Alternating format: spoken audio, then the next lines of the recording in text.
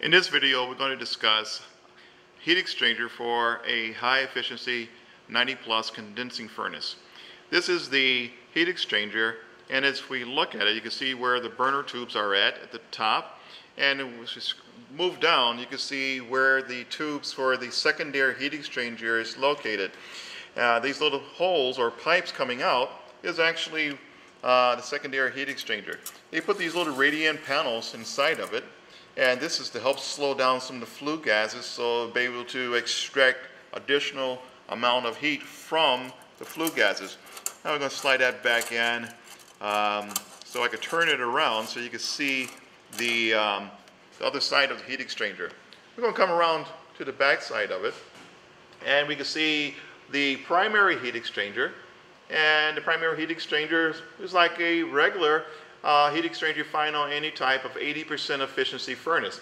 It's a clamshell type of heat exchanger.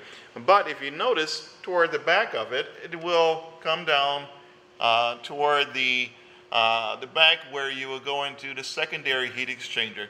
This secondary heat exchanger is built like a refrigeration condenser coil or a radiator coil. It has fins on it. It's made out of stainless steel because the condensate that will go through is slightly corrosive, acidic, and can wear out any type of mild steel. So they use stainless to keep it from rusting out and deteriorating on it very quickly. So it will last for many years this way.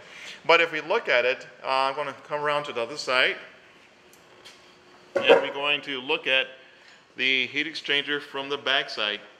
And we're going to look at it and see that this heat exchanger from the back side is, like I say, it's a clamshell type of heat exchanger. And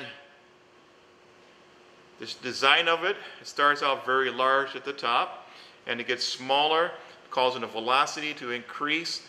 As the velocity increases, it moves faster.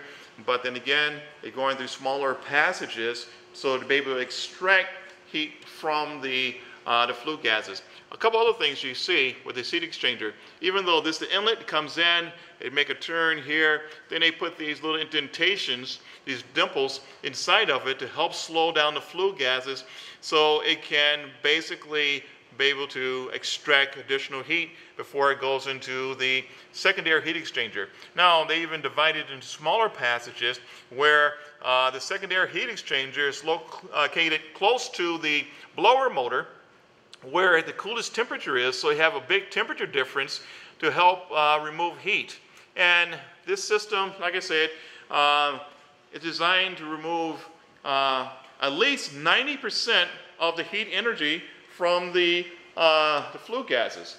And these furnaces can get up to about 95 to 97% efficiency, which is only putting about 5 to 3% of heat into the chimney or outdoors, compared to a normal furnace, which is about 80%, sending 20% of the heat energy outdoors into the chimney. Years ago, some furnaces was only 50 to 60% efficient, and of course, a great deal of energy was lost during that time. So this is, like I say, the new technology, the new type of heat exchanger you may find to control the heat loss from a furnace.